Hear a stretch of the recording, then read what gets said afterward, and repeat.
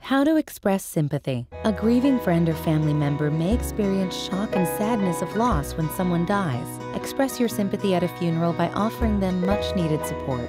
You will need time, food, flowers, a donation, patience, and a card. Step 1. Offer your personal time to help with needs such as arranging transportation, cleaning a home, or helping watch children. Step 2.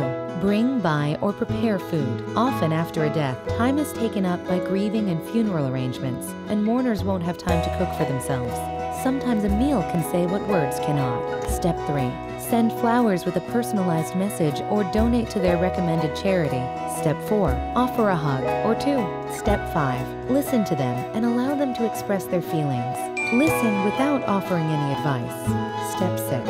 Call and express your sympathy or send a card and express it in writing.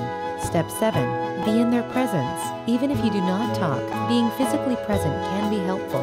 Did you know? Neuroscientists have found that feelings of sympathy not only trigger brain activity in areas associated with emotion, but also in areas associated with performing an action.